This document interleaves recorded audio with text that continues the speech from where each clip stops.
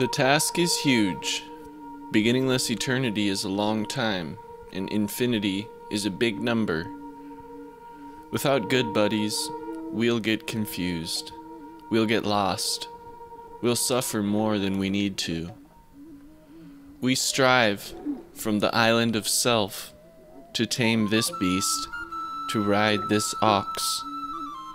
Self-awakened, we ride the elephant of our own well-tamed self through the jungle safely, while trying to avoid falling into ego delusion of persons and things, and without letting the wisdom of not-self diminish our compassion, we advance through the Bodhisattva stages gracefully. With the support of the Tathagatas, our honorable friends, and by our own diligent efforts, we steer this ferry boat across infinite oceans of confusion, carrying multitudes of non-entities. We, ourselves, may not have attained perfection. We may still be quite weak and sick, but we are, nonetheless, perfectly capable of helping many others cross the great oceans of confusion and despair. This is a big boat, Mahayana. But it's not all rainbows, teddy bears, and lollipops. Sometimes it can all get pretty heavy. There are some deep seeds that continually give rise to a jungle of wrong views. Getting at the roots of all this stuff is not easy. It takes effort. Sometimes we get tired. Sometimes we get confused. During difficult times, we are lucky to have admirable friends. Kalyana Mita. Reading Perfect Wisdom in 8,000 lines, we learn a bit about the importance of friendship. Shariputra, Subhuti, and Buddha are just hanging out talking about the perfection of wisdom. Prajna Paramita, or the perfection of wisdom, is one of the 6 paramitas that define the Bodhisattva path. Shariputra seems to represent a kind of philosophical or analytical approach to the practice of the perfection of wisdom.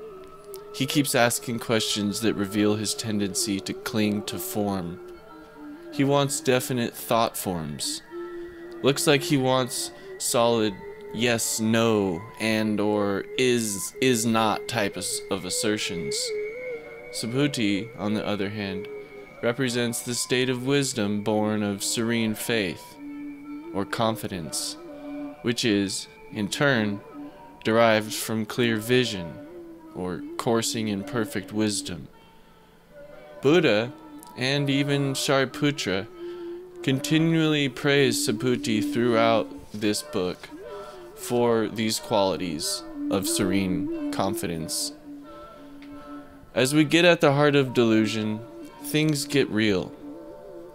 It is super important to have good friends. If you have no friends, I recommend that you make friendliness your practice. Perfect Wisdom in 8,000 lines, or the Ashta Sahasrika Prajna Paramita. Subhuti says, will not bodhisattvas who have newly set out in the vehicle tremble when they hear this exposition of empty, empty, emptiness? The Lord Buddha replies, they will tremble if they get into the hands of bad friends, but not if they get into the hands of good friends. Subhuti asks, who then are a bodhisattva's good friends? The Lord Buddha replies, those who instruct and admonish him in the perfections, those who point out to him the deeds of Mara, saying, this is how the faults and deeds of Mara should be recognized. These are the faults and deeds of Mara. You should get rid of them after you have recognized them. These should be known as the good friends of a Bodhisattva Mahasattva who is armed with the great armor. who has set out in the great vehicle, who has mounted on the great vehicle, Mahayana.